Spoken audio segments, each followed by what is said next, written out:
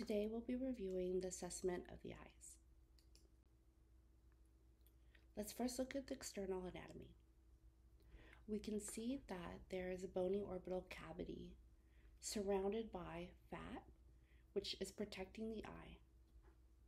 At each eye, their eyelids are two movable shades that protect the eye from injury. They can open and they can close to also allow protection from light and dust.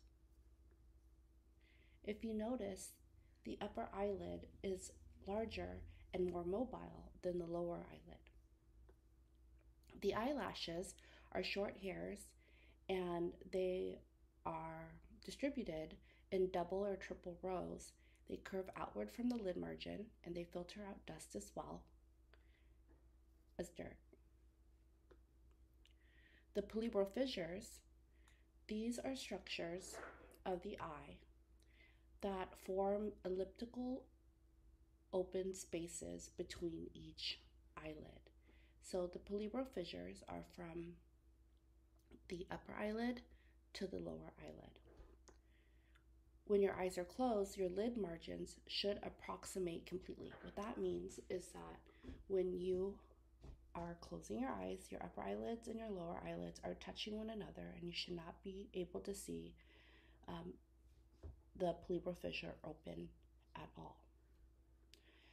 When your eyes are open, the upper lid covers part of the iris. So you don't see white above the iris and you don't see white below the iris. That lower lid margin at the limbus, which is the border between the cornea and the sclera, you can see should be well delineated. There shouldn't be any of the whites covering over the iris or the colored part of your eye. So that's the limbal margin or the limbus. The canthus is the corner of the eye, and this is the angle where both of your lids are going to meet. So we call that the medial canthus, located closer to the nose, and then we have the lateral canthus, which is the lateral area of your face. In that inner canthus, though, you do have a caruncle, which is that small fleshy, it looks like it is rounded, and it contains a sebaceous gland. The sclera itself, this is a thick white sheath. It's very tough, and its structure is there to protect the inner parts of the eye. And most people know this as the white of the eye. That's the sclera. Don't confuse that with the conjunctiva, which is a very thin transparent membrane, and it spreads across the sclera. It covers the eye and it keeps it moist and clear. It secretes small amounts of mucus and tears. The cornea, this is another transparent layer, but this is a layer of the skin, and it's spread over the pupil and the iris only. It's the cornea. And the main role of the cornea is to refract light, which helps us to see. The iris is the colored layer of tissue, or the pigmented layer, and it makes up what is the colored portion of your patient's eye. Its primary function is to control the size of the pupil depending on the amount of light that enters within it. So when strong beams of light radiate into the pupil, it will start to constrict. When it darkens, or the room darkens, it will start to dilate. Now, it functions as a diaphragm, varying the opening at its center, which is the pupil.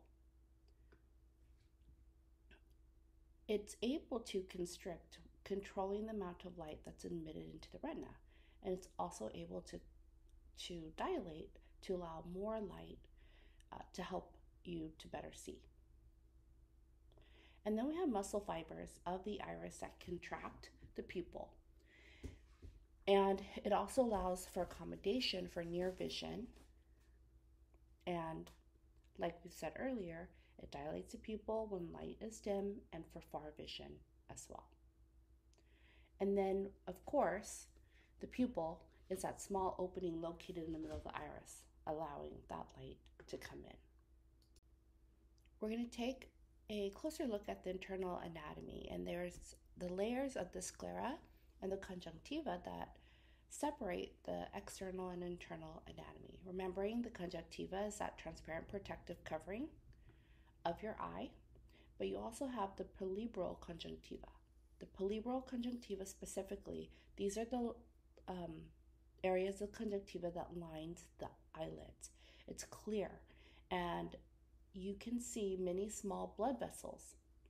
In the bulbar conjunctiva, it overlies the eyeball, and it's overlying not only the eyeball with white sclera showing through. At the limbus, the conjunctiva merge with the cornea. Now, the cornea covers and protects the iris and the pupil, we know. The cornea is very sensitive to touch, and if you touch it just with like a wisp of cotton, it's going to stimulate a blink reflex, and this is called the corneal reflex.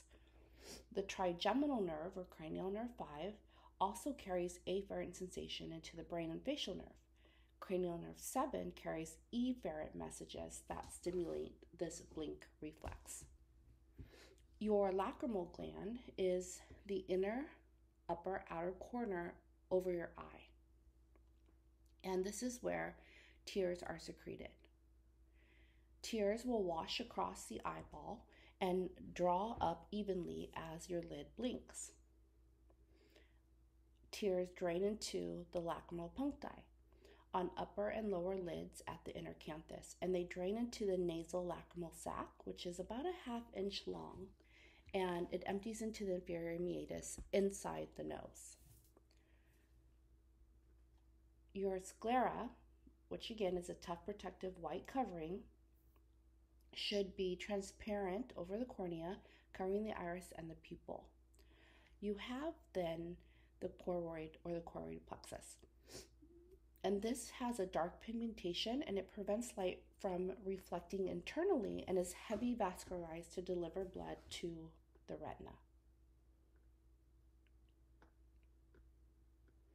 You can see that with the pupil, the stimulation of the parasympathetic branch through cranial nerve 3 causes that constriction of pupil stimulation. So again, it's cranial nerve 3 that is causing constriction of the pupil. The lens is a biconvex disc and is located just posterior to that pupil. It's also transparent, and it refracts light, and it keeps a viewed object in focus on the retina. And the thickness of the lens is controlled by the ciliary body. The lens bulges focusing on near objects, and then it flattens out when it's trying to focus on objects that are far away.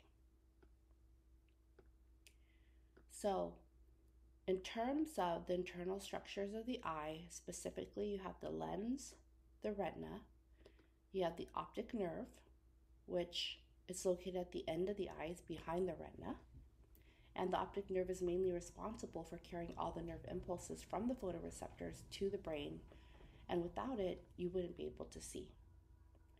Then we have the aqueous humor and the vitreous humor. The aqueous humor is watery, just like the name suggests, and it presents in the area between the lens and the cornea. It is responsible for the nourishment of both the lens and the cornea, where the vitreous humor, which is a semi-solid, transparent, jelly-like substance, it covers the interior portion of the eye, and its role is to maintain the shape of the eye. It causes a refraction of light before it reaches the retina. Now we're looking behind, and still within the internal anatomy, you can see that following that red reflex that will be triggered once light is refracted onto the eyeball, you can see that behind that is the optic disc, where you see the veins, the arteries, the fovea, and the macula of the internal eye. Now, you can only see these retinal structures through the ophthalmoscope, and in our class today, we won't be using the ophthalmoscope. but it is important to understand what structures are being looked at when a provider is using an ophthalmoscope. We mainly will be using a pen light for our purposes. Now, with the ophthalmoscope, you're seeing first the optic disc, and this is the area where the fibers from the retina are converging and they're forming the optic nerve. It's going to be located toward the nasal side or the medial side of the retina, and there's three characteristics you're looking for. The color should vary from a creamy yellow to an orangish pink, and it should be a round or oval shape, and the margin should be very distinct and demarcated, especially on the temporal side. You'll also see a physiologic cup, which is the smaller circular area inside the disc, and it is where blood vessels are coming into and exiting from. The retinal vessels normally should include paired arteries and veins that extend to each quadrant. Your macula is located on the temporal side of the fundus of the eye, and it is slightly darker pigmented region you can see over here in the temporal area, and it's surrounding the fovea centralis, which is the sharpest and keenest vision center, and it receives and transduces light from the center of the visual field.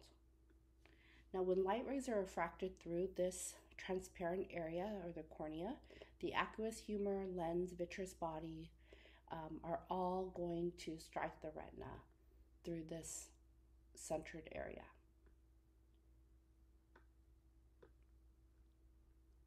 Now, we still need to understand a little bit about how the retina transforms light, which stimulates into the nerve impulses, which is conducted at this visual cortex. So, your image is formed on the retina, upside down and reversed. And this is going to make more sense when we look at the optic chiasm, which are fibers from both the visual fields that cross over, and the left optic tract has fibers from the left half of the retina, and the right optic tract contains fibers only from the right. So the right side of the brain looks at the left side of the world.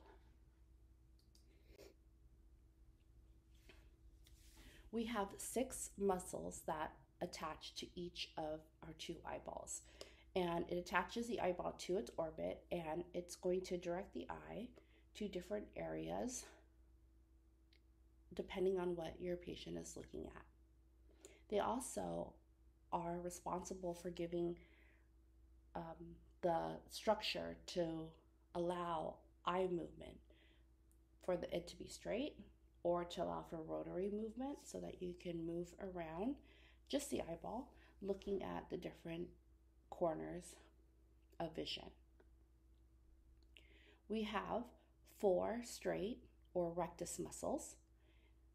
These are called the superior, inferior, lateral, and medial rectus muscles. We have 2 slanting or oblique muscles, which are superior and inferior muscles. Each muscle should be coordinated. We have to think about the parallel axis. And this is important because the human brain has binocular single image visual systems, which means that both eyes are looking at the same time and focusing on objects. They don't have their own separate ability to see simultaneously different things, but the single image should be what both eyes are focusing on. Now, the movement of the extraocular muscles are stimulated by 3 cranial nerves. It's important to remember that we have cranial nerve 3, 4, and 6 innervating the eye. So with cranial nerve 3, this is the oculomotor nerve, and it innervates the superior, inferior, medial, rectus, and inferior oblique muscles. Cranial nerve 4, the trochlear nerve, innervates the superior oblique muscles only. And cranial nerve 6, the abducens nerve, innervates the lateral rectus muscles, which abducts the eye. And I love this schematic here because it really does tell you the directions of each of the cranial nerves and which muscles are responsible for which field of vision.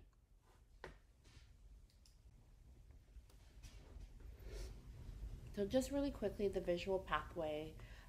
I will not test you extensively on this, but again, this is just showing you that it is the right side of the eye fields that are speaking to the left side of the brain and vice versa. And because of this crossing of fibers at the optic nerve or the optic chiasm, we are able to see, and this is what gives the visual fields the ability to produce an image. Now, let's say you had a patient that had a lesion or disruption in this area of the optic chiasm. Then this schematic here shows you what part of the eye, the dark parts are the eye, areas of the eye that would not be able to see. So then this person here would only have central vision. On both eyes, you would only be able to see in the medial side of the eye. If for whatever reason it was along the optic nerve here in A, then this patient would have left anopia, meaning that their left eye would not be able to see anything, but their right eye would not have a defect, and so on and so forth. Using the schematic, you can see the areas of the visual pathway that are being affected. We're going to start talking about the reflexes. The first one that you want to be familiar with is the pupillary light reflex. And this is when we shine a bright light in the eye, and we have both a direct and a consensual reflex. If you're shining the light on the left eye, that's your direct reflex of constriction. However, when you shine the light again on the left eye, you're going to look the second time on the right eye because that eye should also constrict to that light reflex. This is the consensual. They do this constriction together. So when one eye is exposed to bright light, the other eye should do the same thing and constrict simultaneously.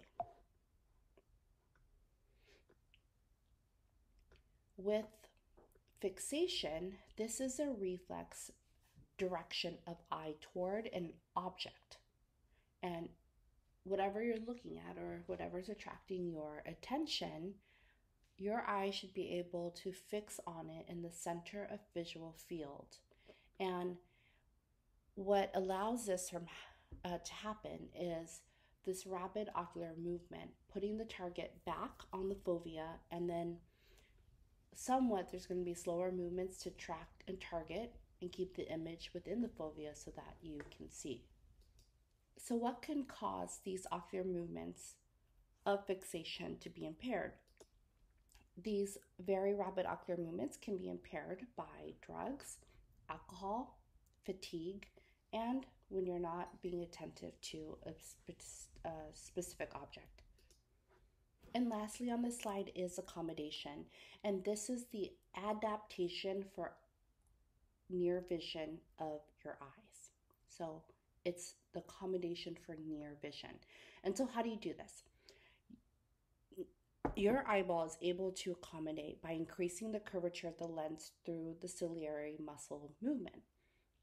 And though you can't actually observe the lens itself doing this, you are observing it by the convergence of the axis of the eyeballs through pupillary constriction. Convergence means the motion toward the axis. And we'll talk about more specifically how to elicit this accommodation, but this is where you have someone fixate on something far away and then move an object closer to their face and have them fixate on that, and their pupil should go from dilation to constriction with accommodation. Now moving on to developmental and cultural care. In terms of developmental care, it's very important to understand the term presbyopia. Okay, presbyopia is the loss of near vision as you get older. And unfortunately, this loss of near vision starts around 40 years old. Cataracts is a cloudy white film that starts to cover over, and it causes your lens to become more opaque over time. But it can be surgically corrected to remove that portion of cataracts. However, with glaucoma, this is something that can't be fixed. It's often related to diabetes and just getting older in general. And it has to do with the increased intraocular pressure of the eye. Macular degeneration is also associated to diabetic patients, and with the breakdown of the cells in the macula, it makes it more difficult to see. We talk about a newborn. They have peripheral vision, which is intact. However, the macula, which is the area of your eye fundus that provides the keenest vision, it's still absent at birth. And it's not until your infant is about 8 months that you can actually note that the baby is able to see with more clarity. However, by 3 to 4 months, the infant will start to have the binocularity, and they can fixate on a single image with both of their eyes simultaneously. It's not until then that they don't see without the image being very blurred. And the next slide will show you what that might look like for the infant. Other things that you want to consider with cross-cultural care is that there are some racial variations. Our patients that are white will have more risk for macular degeneration. Our patients that are Black have a higher risk for cataracts and glaucoma. Hispanics have also a higher risk for glaucoma.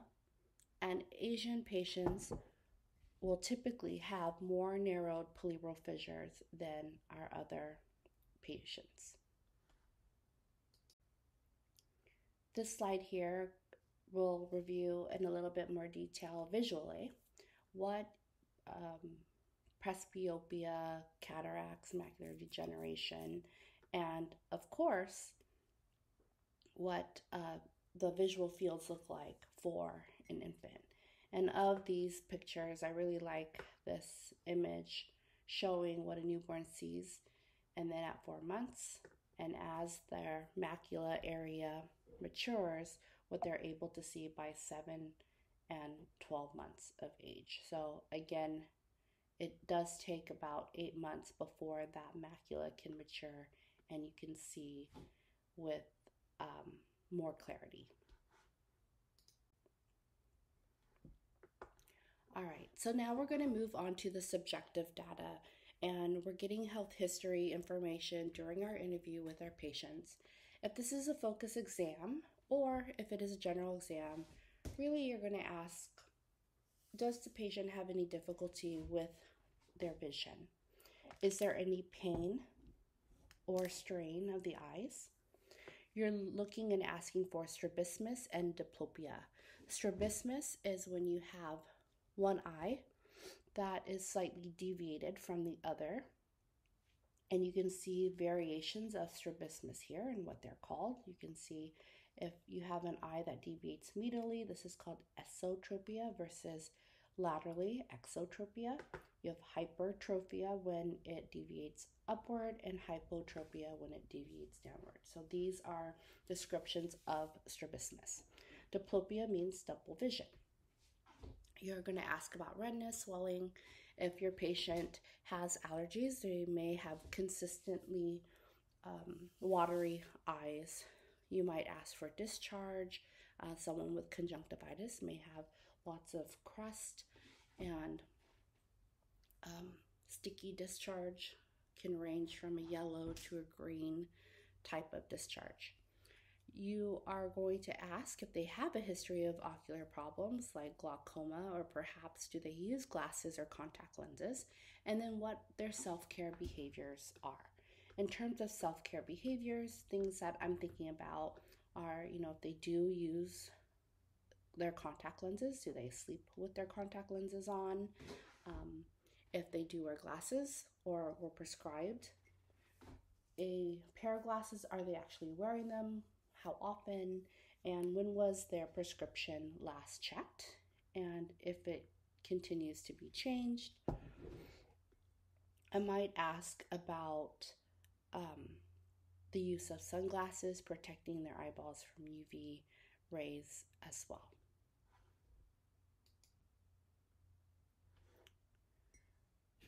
Something I also ask about or try to listen for in the health history is if the patient has any type of flashing lights. Whenever someone says, I've had just this unexpected pain and I see flashing lights and spots, I am concerned because this can be a sign of retinal detachment, and this is a medical emergency. Any spots or floaters and flashing lights in your vision. Answer number 2, your eyes feeling tired all the time. This is still a concern that you want to check into and ask more questions about, but it's not a medical emergency. Most often it's just an indication that maybe they need a referral to get their eyes checked, and they possibly may need corrective lenses. My eyes get watery when they're gardening. This is not a medical emergency. Watery eyes in this case is most likely going to be attributed to environmental allergies. And then number 4, I have trouble seeing and driving at night. This can also just be still an area of concern, but not a medical emergency. When you have trouble seeing at night, this could be due to cataracts or simply a vitamin A deficiency. Still not a medical emergency. So the answer here is the first one. I see flashing lights and spots. Some subjective history that you might want to ask in terms of taking care of infants and children. When your child is born, through the vaginal canal, there could be an introduction of bacteria or yeast, and this is why we actually give babies antibacterial or antibiotic eye drops, and it's because we are protecting their eyes. Think about the developmental milestones of vision that we talked about earlier, noting that the macula does not form and is not mature until about 8 months of age. And as the child gets older, perhaps school age, you do want to start doing routine vision testing, and this is going to happen in their primary care visits, but also in their school as well. And you do want to talk about safety measures, what your patients are doing to protect their eyes, or in this case, their caregivers, what are they doing? And so you're thinking about what types of toys they're playing with, protecting them from different traumas that may be dangerous to their eye. So sharp objects should be something that is kept away from children. For our aging adults, we know that the visual difficulty starts at about 40 years old, and if you remember, that term is called presbyopia. But also you're checking to see, when was the last time they've had a comprehensive vision exam. Especially if they've had a history of diabetes, they need to have a comprehensive vision exam at least once a year, and you're trying to get a baseline. But also things that your patient might see, because they might not know they have cataracts. You might ask, does it look like things are becoming more difficult to see, like if you're looking through a frosty window or a window that's fogging up. And this is the main symptom of blurry vision that can be seen in cataracts. With glaucoma, that nerve that's connecting the eye to the brain is damaged, and it's due to high intraocular pressure most often. And these patients usually do not have any symptoms other than very slow vision loss.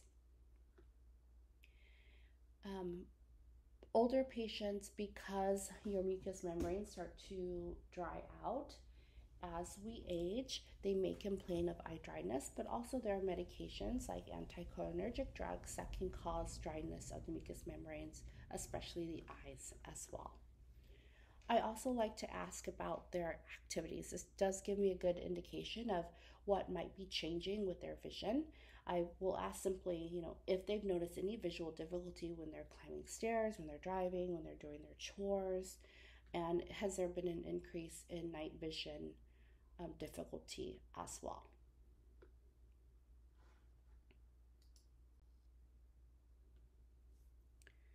Now we're moving on to the objective exam or the objective data, which is the physical exam. And we want to make sure that we are testing not only near vision, but also far vision as well. And I position the patient standing for their visual screening, usually before the entire exam, but it's okay if you do it at the end as well.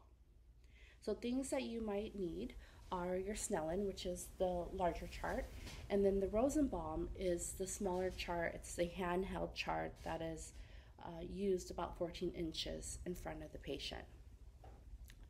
If you have an opaque card or occluder, you can use that as well. It looks like an eye spatula, but most often we just ask our patient to use one hand and cover their eye. You'll use the pen light to be a comprehensive eye exam. In some cases, with advanced providers, they'll use an ophthalmoscope and an applicator stick, but again, we will simply be only using a pen light for this examination. So the first thing we're going to do is check for central visual acuity. Okay, so it's not just important to understand what you're doing and how you're doing it, but what are the names of these tests? So the central visual acuity is tested by the Snellen and the Rosenbaum. Using the Snellen chart, you are putting your patient 20 feet away from that Snellen chart and asking them to read the line the smallest line that they are able to read. And if they're able to read that well, then you go down. And if they can't read that very well, then you are going to move up on the Snellen chart. Normal vision is 20/20, which means that at 20 feet, the patient can read what most people with normal vision can read at 20 feet. If it was 20/30, that means that the patient, which you did not move, is still standing at 20 feet. But because they need to read the row that's a little bit bigger, what it's saying is that at that 20 feet, your patient is able to read what a person with perfect vision can actually read at 30 feet. So their vision is less than normal. If it was 20/15, this means that their vision was greater than normal. Your patient at 20 feet can read the line lower than the 20/20 line and smaller, which means that at 20 feet, your patient can read what someone with normal vision could read at 15 feet. So the larger the denominator, the worse your vision gets. So 20/30, 20/40, 20/50, it's all getting worse. The Rosenbaum tests for near vision, and this is at 14 inches. So instead of 20/20, we use 14/14. And again, with a patient dealing with presbyopia, that loss of near vision continues to worsen at about 40 years old and older, which is normal part of aging. And you would test presbyopia with the Rosenbaum chart. Now, the visual fields test, also called the confrontation test, is testing your visual fields. It's saying, at different angles of your visual field, can you see? And another way to say this is your peripheral vision. So you have your patient occlude one eye, you can use just their palm, or you can use an index card if you have it, or an opaque occluder. And you're moving your finger at different fields of vision and asking them if they can see your finger within that field. So that's a confrontation test.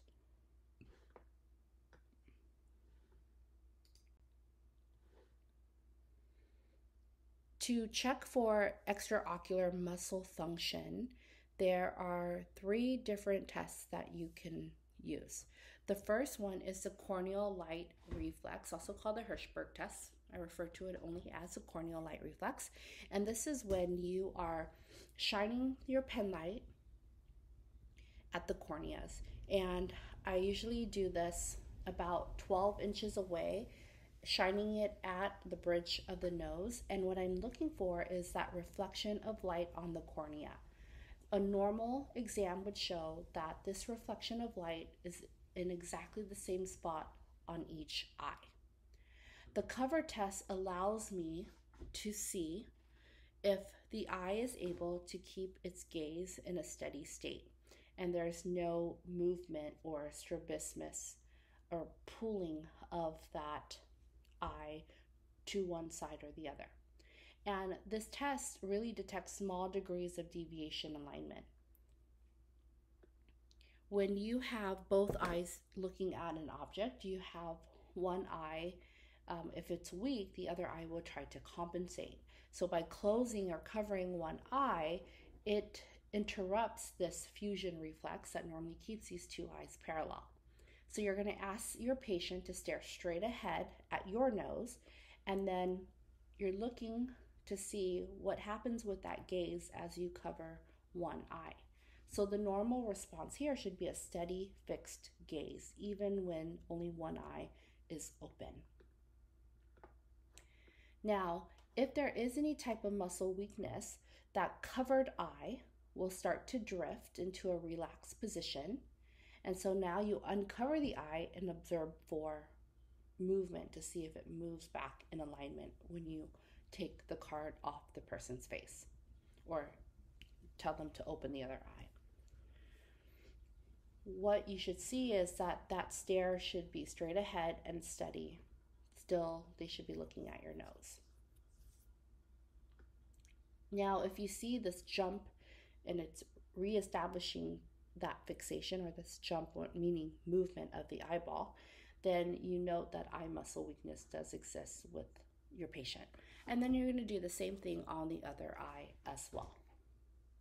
Again, noting that if someone has atropia, this is a misalignment of the 2 eyes when the patient is looking with both eyes uncovered. If the patient has aphoria, this is a latent deviation, which means that you're only going to see that with binocular viewing, or when both eyes are able to see and it's being disrupted. What you'll note is that your eyes are not looking at the same object. And then lastly, we have the diagnostic positions test. And this sometimes has other names like the 6 cardinal gazes as well. And what you're trying to do is elicit your muscle movement. And by doing this, you can see if there's any muscle weakness. You're going to ask the person to hold their head very steady, and they're not moving their neck at all. And they're going to follow the movement of your finger, or you can ask them to follow the movement of your pen light with only their eyeballs and not moving their neck. You're trying to be about 12 inches away so the person can focus comfortably, and also to see if they're moving to each of these 6 positions. And so some people like to make the motion of an H, allowing your patient to follow your finger as you're making that H sign. Or what I like to do is the bike spoke, where I start from the middle and I progress clockwise and I move my finger to about a 1 to 2 o'clock position, a 3 o'clock position. I move to a 4 or 5 o'clock position, and then go to the other side and I move to about a 7, 8 position, 9 o'clock position, and then a 10 or 11 o'clock position. So 6 cardinal gazes means 6 different positions of the eye. Again, you are trying to track and look for this normal response, parallel tracking of your finger with both eyes. So in addition to that parallel movement, when you are checking with the diagnostic positions test or the 6 cardinal gazes, you might be able to notice some nystagmus. Nystagmus is a fine oscillating movement that is seen around the iris. Mild nystagmus at extreme lateral gazes, meaning like if you move your finger all the way lateral, this is normal. But in other positions, there should not be that much strain and there should not be oscillating movement of the eye. You're going to inspect the external ocular structures. You're inspecting just generally what the eye region looks like. You'll be examining the eyebrows of your patient, making sure they're evenly distributed, your eyelids and your lashes, and making sure that the eyelids look the same on both sides, as well as the eyelashes. Again, we're looking for symmetry. We're going to look at the eyeballs itself, the conjunctiva and the sclera, making sure that there's no discharge. You're looking for any redness. You're looking at the tear ducts, at the lacrimal ducts specifically, making sure that there's no clogged ducts and that there is no discharge. I tend to begin with the external points and I work inward, but whatever your method is, you want to try to keep it the same each time so that you don't forget to look at a particular structure.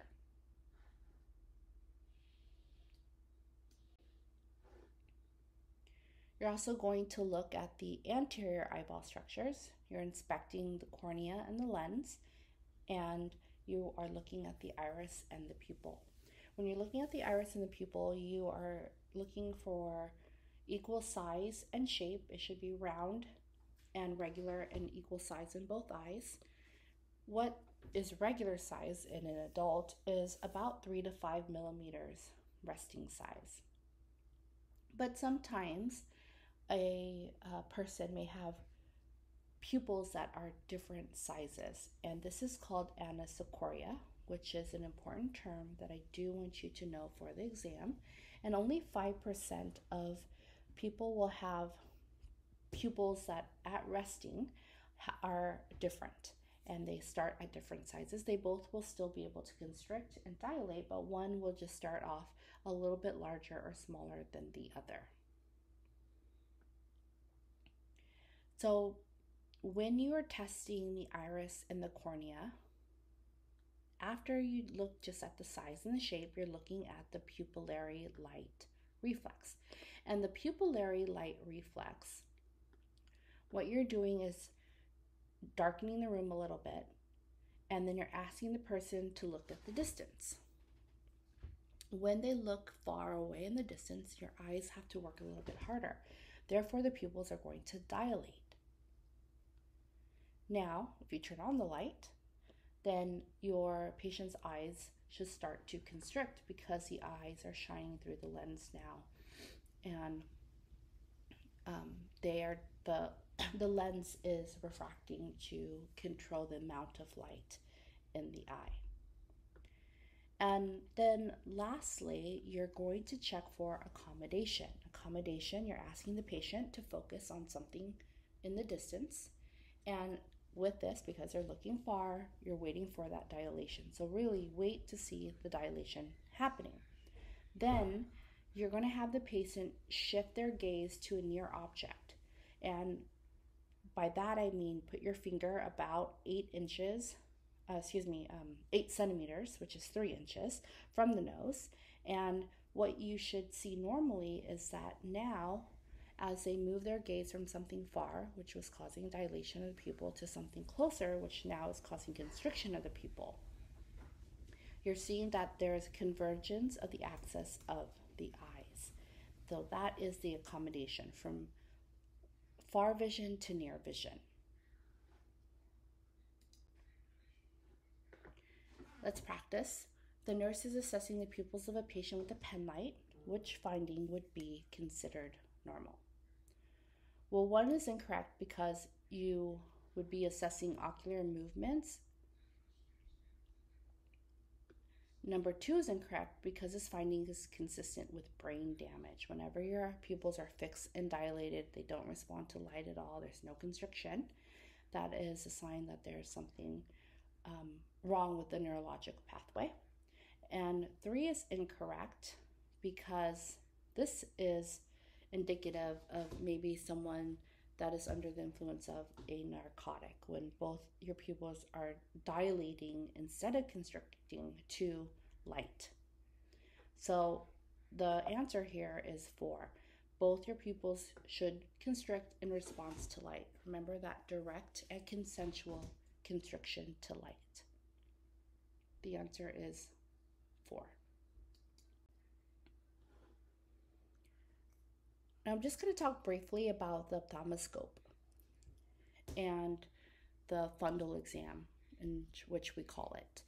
And we use the ophthalmoscope to check for the red reflex.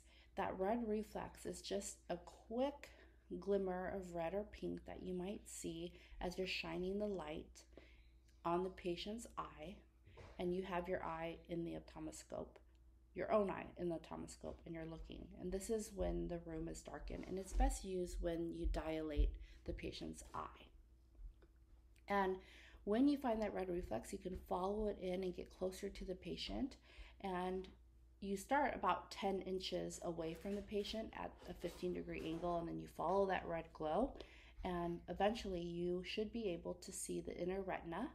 And you're starting to lose that red reflex, but now you're able to adjust and see the ocular fundus, where the optic disc is located, the retinal vessels, and you're looking just at the macula and structures as well.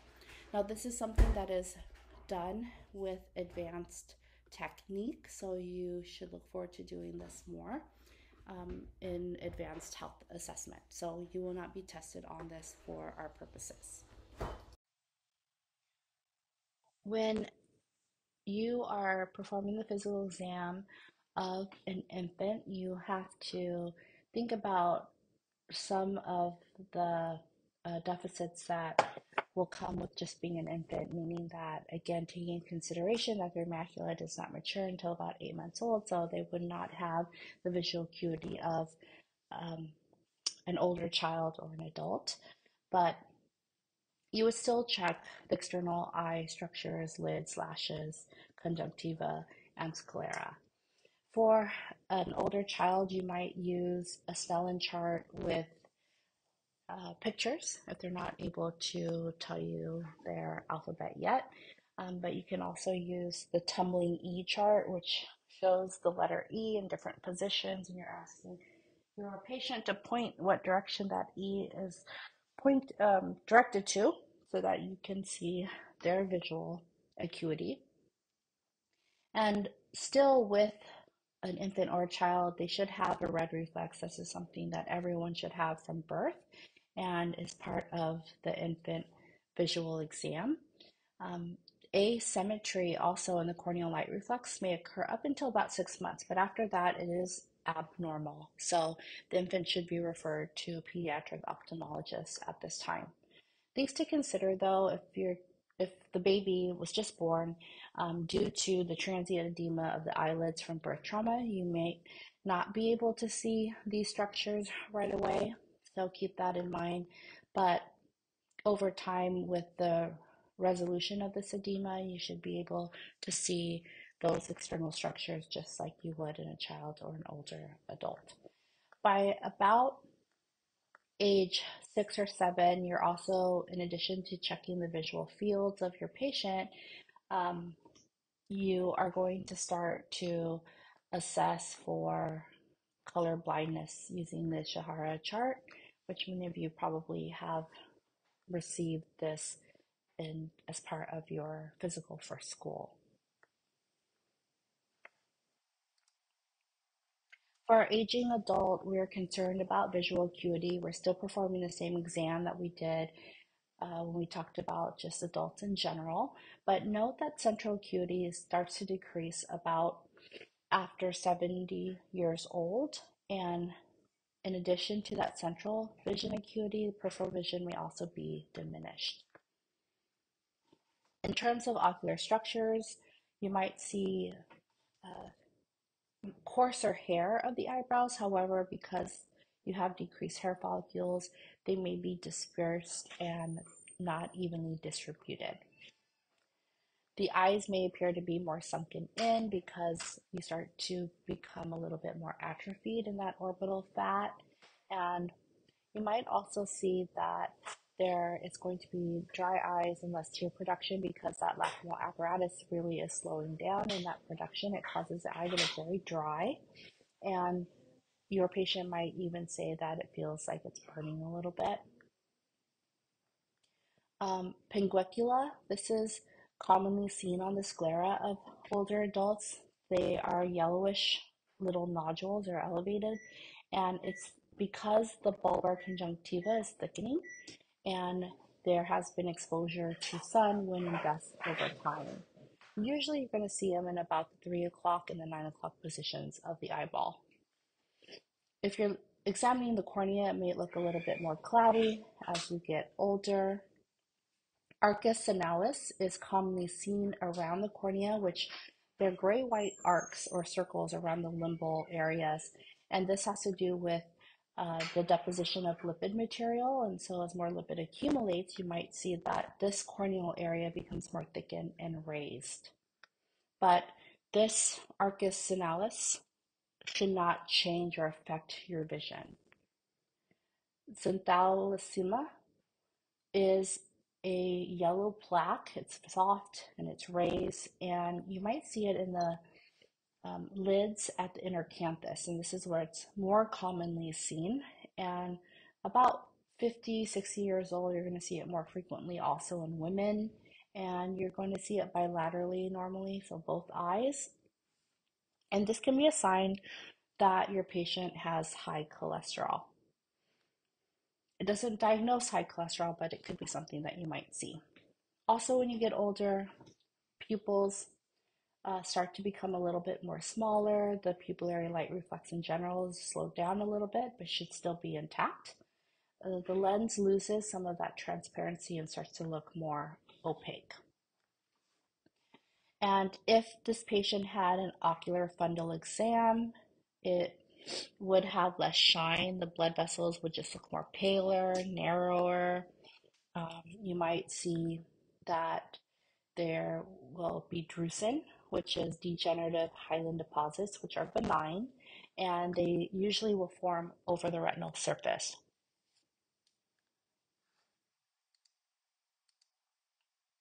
So in general, a comprehensive eye exam will include a Snellen eye visual acuity test, as well as maybe a Rosenbaum test for near vision. You will check the visual fields by the confrontation test. You're inspecting the extraocular movements or muscle movements by conducting the corneal light reflex cover test, diagnostic position test, examining both the external eye structures and also the interior eyeball structures. And if they are being seen by an advanced clinician, which you will not be doing today, is that ocular fundal exam with the ophthalmoscope. So please just use your pen light for the other examinations. You're charting today if your patient had healthy vision. Subjective, you can say the vision is good with no recent change, no eye pain, no inflammation, no discharge, no lesions. Your patient wears corrective lenses or does not wear corrective lenses. The vision was last tested a year ago prior to arrival, and test for glaucoma at the time was normal. So you are going to change that to whatever your patient today tells you or your partner in lab. For the objective test, to chart the Snellen test, you use OD, which means ocular dextra or right eye, 20/20 or whatever that is for your Snellen chart findings, and then ocular sinistra OS is the left eye, 20/20. Fields are normal by confrontation, corneal light refleximetric bilaterally. Diagnostic position test shows EOM's intact. The brows and lashes are present with no ptosis. Ptosis means drooping of the eyelid. Conjunctiva is clear, sclera is white, no lesions, and perla. Pupils are equal, round, reactive to light, and accommodation. Today you could omit the fundal exam charting because you will not be using the ophthalmoscope. The slides moving forward are showing some abnormal findings, so I'm going to go ahead and have you look through, and it correlates with your textbook, strabismus, esotropia, exotropia, and what paralysis of the pupils may look like. You're also going to look for abnormal findings of the eyelids, paying attention closely to periorbital edema. Exophthalmos is the protruding eyes. Endophthalmos is sunken eyes. Just a quick comment about exophthalmos. The protruding eyes is something that you see with hyperthyroidism a lot. We talked about ptosis, which is a drooping of the upper lid, and you're looking for any changes in palpebral slant, as well as ectropion and entropion. Some other abnormal findings of the eyelids: blepharitis is inflammation of the eyelid. Sometimes this gets inflamed if you're sharing makeup or using makeup that is old. You might have blepharitis. Chalazion, this is where you have chronic inflammation from a blocked gland, versus a flagellum, sometimes called a sty. This is an infection of the glands of the eyelid also. And you'll see redness, and it tends to be very tender, where chalazion is non-tender. Dacryocystitis, dacryocystitis. This is inflammation of the lacrimal sac, or the tear sac, but dacryoadenitis is inflammation of the lacrimal gland, or the tear gland itself.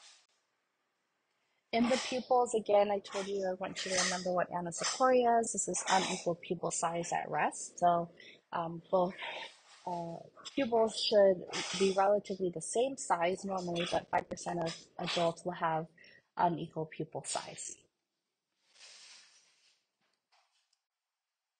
You can see here that there's some abnormal findings of the external eye. That first picture on top with the yellow discharge, this is showing some conjunctivitis. The next slide is showing a subconjunctival hemorrhage. And iritis is just when you have circumcorneal redness and irritation. So that last picture there is showing some iritis. Pterygium is when part of your iris is covered with this benign growth here. As long as it doesn't cover the pupil, it's not going to change your vision. This is a pretty common finding also. A hyphema is when you have pooling or collection of blood inside the anterior chamber, and you can see that this picture here is showing hyphema, which is different from hypopion. This is where the inflammatory cells in the anterior chamber of the eye are being seen, and you're going to have a leukocytic exudate, so white blood cells. You're going to see more whites in the chambers. If you have a corneal abrasion, you may have to put a fluorescein stain over the eye, which causes a yellowing of the eye, but it will pronounce the location of the corneal abrasion. These are some examples of cataracts. The first one is central gray opacity, and then we have the star-shaped opacity under that, which is choroidal cataracts. This is more for advanced information, but I do want you to note that on a fundal exam, if there's any disc pallor, then, so I'm thinking, pallor meaning the color of the optic disc, that can be a sign of optic atrophy. If you have papilla edema, those areas of your fundal exam will look a little bit different. You might see some disc hyperemia, optic disc swelling with blurred margins, and you'll see the veins here will be very engorged. Excessive cup to disc ratio is also a finding that is abnormal. Usually, it should only cover 7/10 of the disc with a ratio of 0.7 would be considered excessive because, excuse me, normally it should be 0.3. So that optic disc should be small in comparison. Do you see this optic disc here is very big? You see the hyperemia, which it is showing a larger disc ratio. Um, However, this cupping by itself is not indicative of glaucoma, but a larger cup to disc ratio can show possible glaucoma, but there's other pathologies that should be eliminated as well. Arterial venous nicking, or what we call AV nicking, this is where when we examine, the small artery is crossing the small vein of the eye. And when we see this, it will result in the compression of veins with bulging on either side of that crossing. When we see this, it is very telling of diabetic retinopathy.